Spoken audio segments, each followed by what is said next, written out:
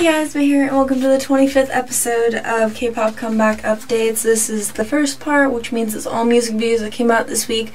So if you want to see what's coming out in weeks ahead, go ahead and click on the link here and go watch that video. Otherwise, if you want to just hear me talk about music videos, keep watching. So first for music videos this week, we have the Hyori, and she came back with her music video for Miss Korea on the 6th of May. The video is very simple. It's all in black and white except for the last couple of scenes, and it shows Hyori and two girls dancing and also solo shots of Hyori.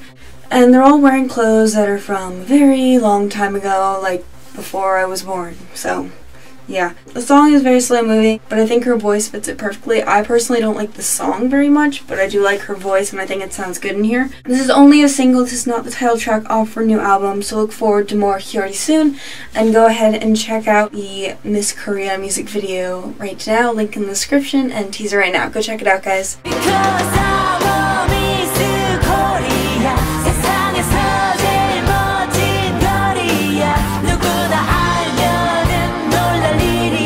Next we have 2 PM, and finally after 2 years they released both of their title track music videos for their new album titled Grown this past week. The two title tracks were All Day I Think of You and Come Back When You Hear This Song. Come Back When You Hear This Song was released on the 5th, and All Day I Think of You, or ADTOY, was released on the 11th. Both title tracks are fantastic in my opinion, but I do prefer ADTOY, and I will talk about that in a second.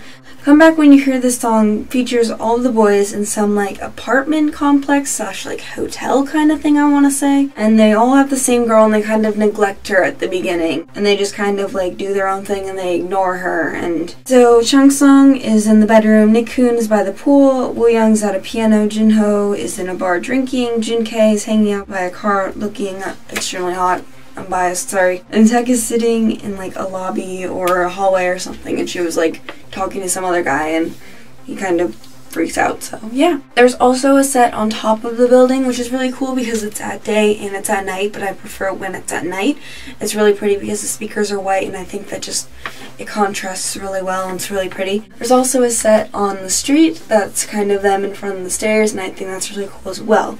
Yeah, at the end of the music video, she hears a song, because the name of the song is Come Back When You Hear the Song, and so she hears the song and she comes back at the end. And she runs to the top of the building and they're all like standing there looking extremely handsome. And she's just like, hi guys, and there's like little fireworks in the background. It's really, really cool. ADTOY, Honeypoon, All Day I Think of You. It's got quite a few names, the song, but this is my favorite title track. It features all the members with some girl in different rooms, and they're just like being extremely sexy, and this is just like a great music video. They look really, really mature and sexy, and it's just an extremely hot video overall, I feel. And Junkei has a v-neck, and it's just fantastic. The dance is really cool as well because they shake their butts. I really like the butt shaking dance. And they use chairs as well, which I like when they use other things, but I always like I'm kind of nervous about it because like when SHINee used the stands for Dream Girl, Minho's broke. Like one of their first performances, Minho's broke, and I'm like, that's kind of what happens when you use other things. The lines in both songs are distributed extremely well. Nickhoon has improved so much. I was actually watching the live earlier while I was working on the second part of K-Pop Comeback Updates. He used to be so bad at singing. Like Hottest was one of my first fandoms in K-pop, and so I was like, Nickhoon can't sing, and he used to just rap in English and that was kind of his like role, but now he sings and he's good at it. So is Changsung. Changsung's improved a lot too. And I'm so glad Wooyoung has more lines now because he used to only have one line and I was like, he has a fantastic voice, why doesn't he sing more? So I'm really happy with this comeback. This entire album is really great. A lot of the songs are kind of like Come Back When You Hear the Song, that kind of slow kind of thing, and there's also like upbeat songs which I really like. So go and check out both these music videos. They are both fantastic. I highly recommend them. And go listen to the rest of the album as well, guys. It's really good. So links in the description for both of them and teasers right now. Go check them out.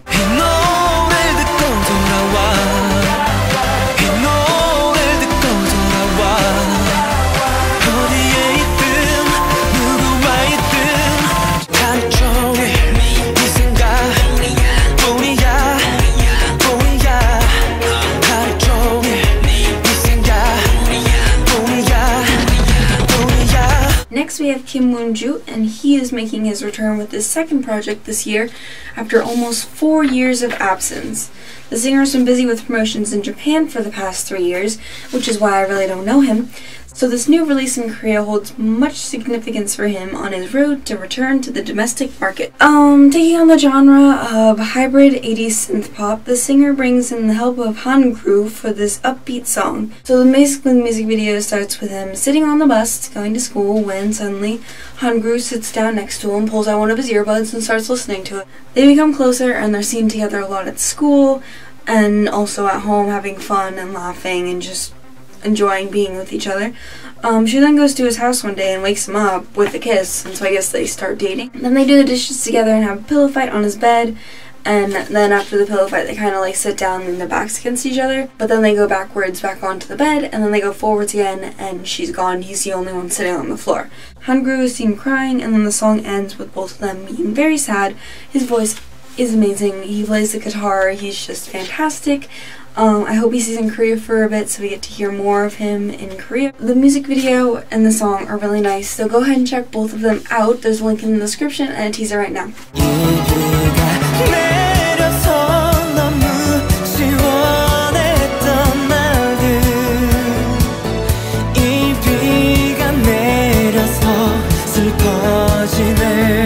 Next we have B1A4, and B1A4 released their What's Happening music video, plus their 4th mini album on the 7th of May.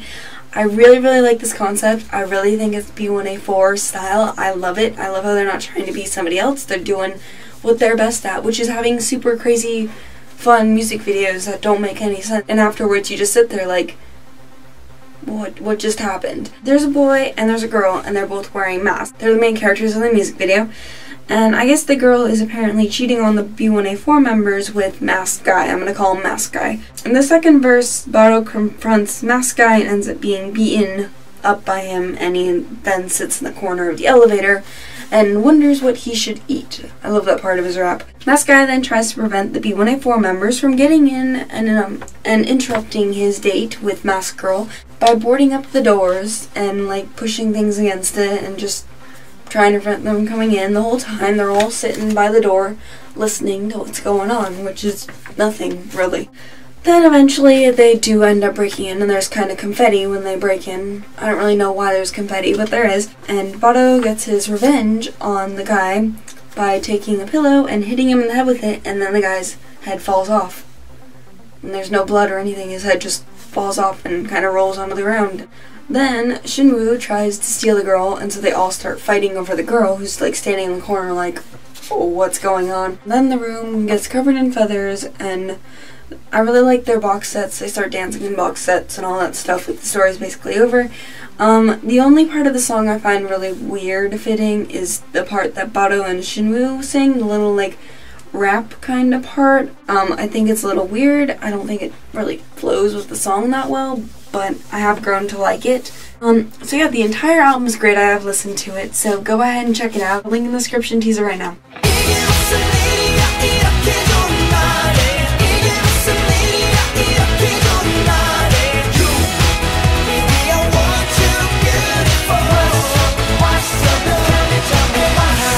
Next we have As1, and As1 released their pre-release track Love Is Awkward on the 7th of May. Talented duo As1 has joined the lineup of comebacks with Love Is Awkward. Love Is Awkward is composed by Viva's Soul Zuwon and produced by Minsul. The song tells the story of a new innocent love for people in their 30s after having experienced the bitterness and pains of love. So this is just a pre-release for their upcoming album, and As1 plans to unveil their mini album in the coming months. So yeah, right now all we have is the Love Is Awkward music video, which is just like a book, and there's like the lyrics on the pages and flowers, and it's actually kind of a boring music video after a while. I'm hoping that their title track is going to be a little better. The track is really good, it's really springy, it's really sweet, I really like it, but the music video is not really anything special, and it gets repetitive and boring after a while. If you haven't seen the music video or heard the song yet, go ahead and take a look. There is a link in the description and a teaser right now. Love, love, love, when love, love, love, when 사랑이 어색해. Next Next we have 9Muses, and they released Wild on the 8th of May. I really like this song. The video is basically the 9 girls looking sexy in various sets and then dancing in some dark room. When I first saw the music video came out, a lot of people were like, wow, they're like acting like sluts, and I was like, I wouldn't call this slutty, I would just call it sexy. Does anybody else feel like it's not slutty? It's just them being sexy. Like, was 2PM's music video slutty as well because they were acting sexy? Is that the definition of slutty now, is trying to be sexy? Anyways, Sweet Tune plus 9Muses, oh my god, they always make great songs together. I hope Sweet Tune continues to work with 9Muses in the future. What I really like about this music video is how it's mostly white and black, but there's also red in it, and I love how the red is used in this music video. There's red clothes and red lips and red like nail polish and I don't know, just red. A link to the music video, and there will be little teasers next as well if you want to just see a little teaser, so go ahead and check that out, guys.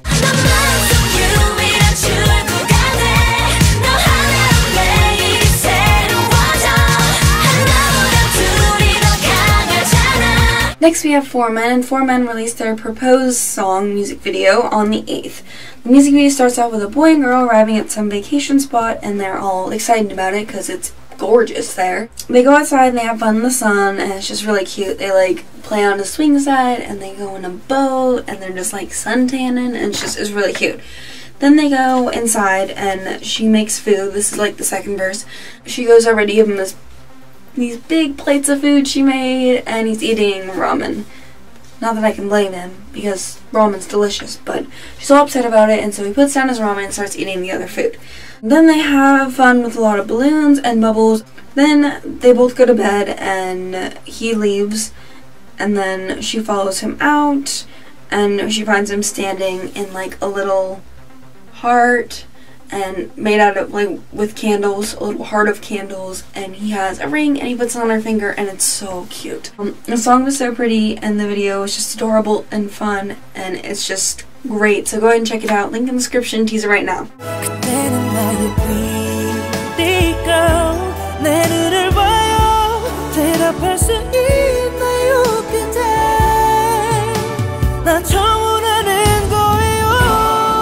And finally this week we have N.Sonic, and N.Sonic released their live music video on the 10th of May. This is their first comeback in a long while after their debut song Superboy, which was released in 2011. Reformed with new members and a few of the original members, the group is now made up of J-Heart, Byul, Black J, Shihu, Min Ki, Zoin, and Yeonjun. Along with the title track, Lie is a coupling track, Television, which leader J-Heart wrote and composed. The music video is really dark, and some sets are almost too dark that you can't even see the members' faces, and considering there's new members and it's only their first comeback, you should see all the members' faces. Like, what were they thinking with that? There's a girl and there's a tiny storyline. It's not big, not even like worth explaining. There's really nothing to explain. There's one scene where he kind of grabs her hand as she's leaving. And I really like the guy with the red hair. He sings in the chorus, and if anybody knows his name, let me know, please. He has an amazing voice, and I love it, and I love his red hair. There's a dubstep dance break as well, and not only the members, but the girl as well dances. She kind of break dances. And it's kind of weird, but kind of cool at the same time. Afterwards, there's this really cool brick wall scene that's not really original at all, but I like the angle that they used with the camera for that. And overall, the song is really good. I just don't like the rap at the beginning. I don't like the way it starts. It's really awkward for me, but maybe you guys will like it. I like the rest of the song though. So go ahead and check this out if you haven't already. Link in the description, teaser right now.